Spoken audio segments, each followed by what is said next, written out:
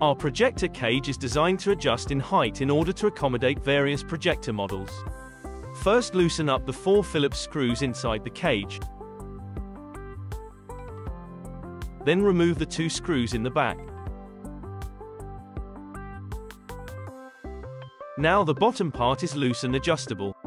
Choose the correct size corresponding your snorkel projector and tighten up the inside screws. Put back the rear screws in the correct hole.